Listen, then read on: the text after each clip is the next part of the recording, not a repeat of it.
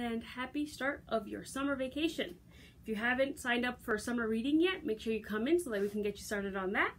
And today I'm going to show you how to make this acorn marble necklace.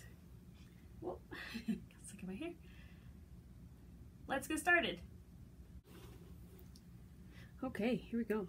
So I just wanted to show you up close again what it looks like. So we have our marble here, and then our acorn cap, which during the fall you'll be able to just find outside, hopefully, and then our string. Now, after this is made, which it's not hard to make, if you wanted to get a different string to make it a little more fancy and to give it away for a gift maybe, you can totally change whatever yarn or string or thread you would like to use. This is just what I had, and I always like to use what I have before I have to buy anything new. So I'm just going to show you the steps I did to make this. So the first thing I did, which I've already done for you guys, is to make holes in our acorn cap. And so I'm going to use this blade to do it. I did it for you because I wasn't sure how many of you would have one, and I wanted to avoid any accidents at home. So if you did want to remake this on your own, I would have a grown-up do this part. So I'm just using my blade to make these small holes, which are already made in your acorn caps. And I don't even know, there you go, you can see that hole, and then one across here.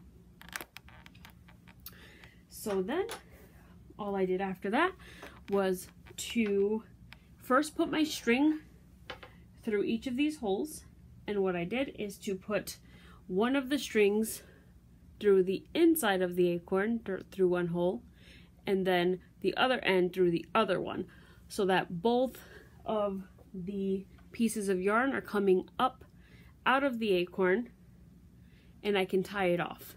So when I did that, I did tie a knot here just to make sure it's secure there, and then another knot up here once I figured out how long I wanted it to be on my neck.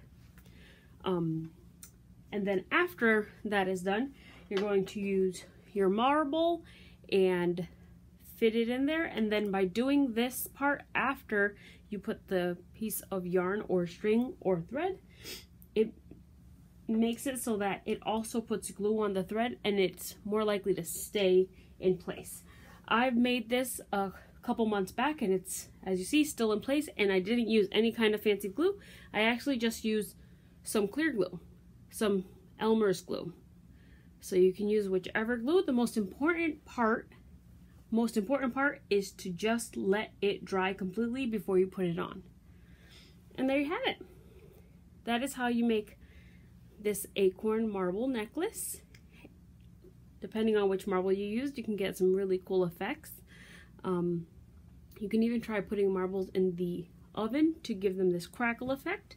I did not want to do that just for the sake of not making a mess in my kitchen and or possibly have them bouncing out at me.